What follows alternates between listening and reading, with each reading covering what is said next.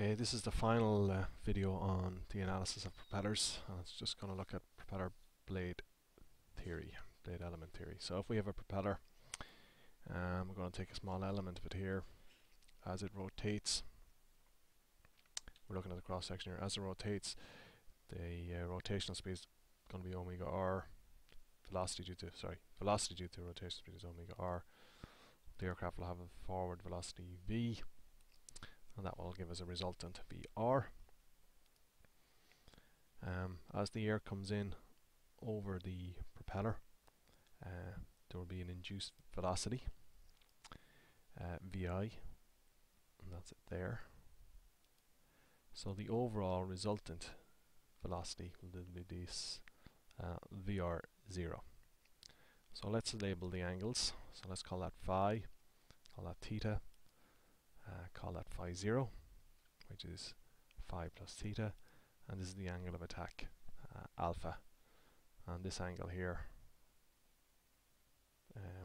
from the plane of rotation out to the chord line, that would be beta, the blade angle. If that's phi naught here, then this angle here is also phi naught. So this is our blade element that we're looking at, and as it rotates around the axis of rotation, it's going to map out this area, and that area is 2 pi r dr. And in some of the equations, we're going to talk about the area of this element here, which is the chord length c, and multiplied by the width here dr, the change in the radius of the propeller. Okay, so if the air goes through, then the propeller will generate some lift. So small element of lift that will be broken into torque, which will acting at angle phi 0 to the lift. Sorry, I should have said thrust. Some thrust angle acting at this angle, and some torque, drag, if you like, for the lift, or torque to the propeller, torque acting in this direction. So I know the lift is half coefficient of lift rho s v squared. That's the general equation for lift. So for this small section, the lift will be, well, the area s is c times dr, and the velocity is this Vr0. So that will be our lift. Therefore I can say that the thrust is cosine phi. Okay, so looking at this guy here, cosine phi times the lift minus coefficient of drag times sine phi. So this would be phi here. So this vector here will be made up of this component and a vertical component. So the total thrust in this forward direction will be this guy minus whatever this factor here is. Yeah. So if we substitute in for the lift, I can see that the thrust is half CL rho C v dr Vr squared cosine phi minus E sine pi. This epsilon here is the ratio of drag to lift, coefficient of drag to the coefficient of lift. That's what it is for this element on this propeller. If there are B propellers, so it could be 2 propeller blades, 3 propeller blades, the total thrust will be increased by this factor. Okay. We also know that the mass of the air from the continuity equation is rho SV. So if this is the propeller, the air is flowing through, then the thrust is rho SV naught, so the velocity here at this point, times the slipstream velocity minus the free stream velocity. Okay, so the acceleration, change in velocity. So the mass of air then is rho, while the S is 2 pi r dr, so this is the area, as I said, mapped out by the disk, this section of the disk as it goes around, 2 pi r dr. And the velocity, V0, well, the velocity blade going through here is V, plus cosine phi times vi. So v plus vi times cosine phi. So that's this vector here. So we have the density, we have the area, and now we have the velocity air going through. So if I substitute that back in there,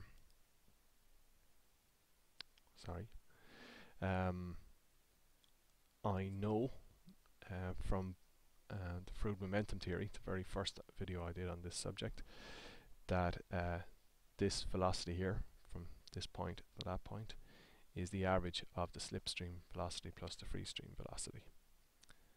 So multiplying across by 2, and then bringing the v's to one side, I can get vs minus v is equal to 2vi cosine phi 0. Right? So that's this expression here. Now I can say what the thrust is. I can say the change in thrust is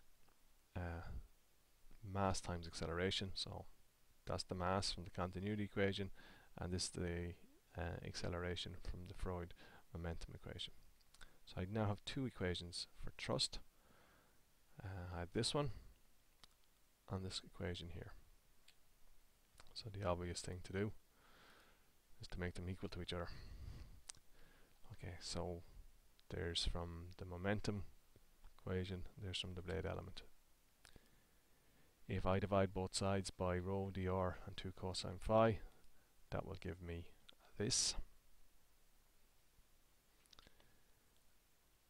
And if I bring this to one side, I have an expression for the induced velocity. Now at this stage, if I think that this is very small, so the tan of a small angle is a small number, and then if I'm talking about a blade that has a good lift to drag ratio, so the coefficient of lift is a lot greater than the coefficient of drag, then this part here really becomes insignificant and I can get rid of it. So I can say that the induced velocity approximates to that. Okay, so we go back to our drawing again. I have my induced velocity. Let's look at this angle here. So if this theta here is very small, okay, then I can approximately say that the sine of phi 0, so the sine of this angle here, is equal to the opposite over adjacent, so opposite over hypotenuse, sorry, which is v plus vi cosine phi 0 over the hypotenuse, which is vr 0. So I have an expression here for the sine of phi 0. But I know that the sine of phi 0 is the sine of phi plus the sine of theta, which is really a sine of a plus b function. Right, so from log tables, the sine of a plus b, or in this case phi plus theta, is equal to sine phi cosine theta plus cosine phi sine theta. However, if theta is very small, then the cosine theta is going to be 1-ish, and the sine of theta is really equal to theta itself. It's so small. So I can say that this guy reduces to this. So sine of phi plus theta, which is equal to the sine of this angle, is equal to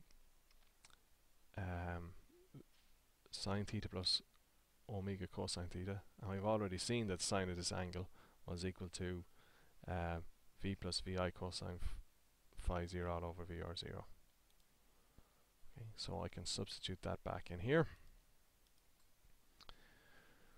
So there's my induced velocity. That's it, where I've just stripped this expression out to one side. I've shown that that expression is equal to those in the previous slide. So there we are. My induced velocity is now equal to this. Okay.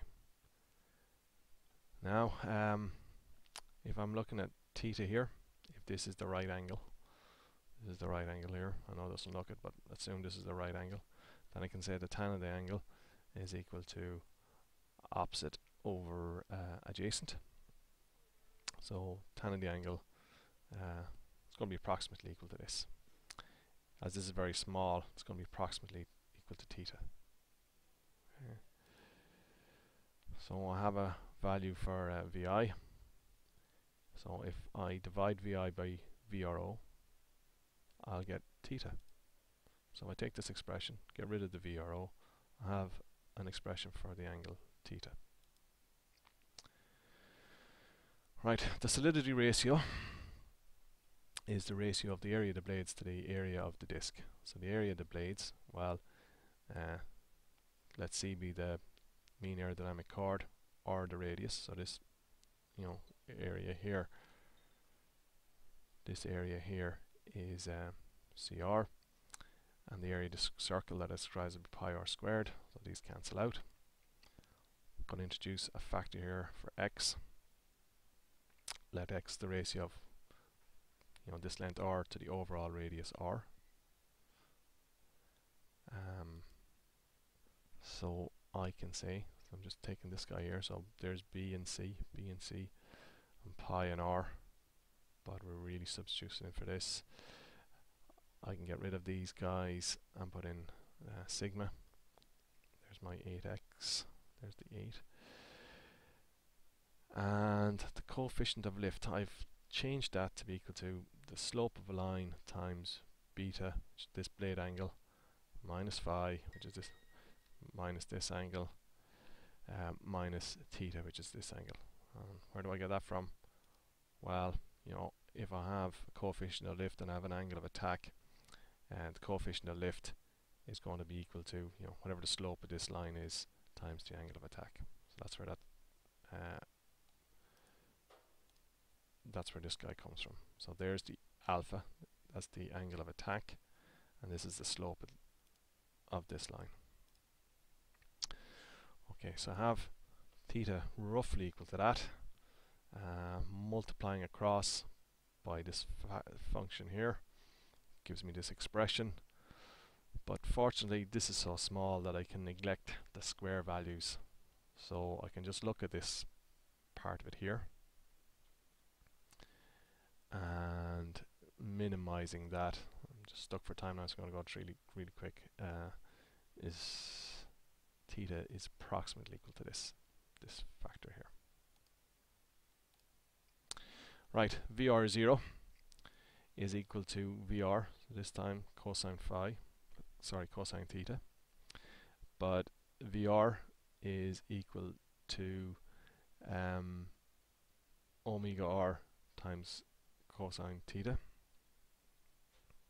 Just look from this side, so putting those back in there, I have an expression VRO squared, and you might remember back that's what we had for the thrust, so I'm going to slip that in there.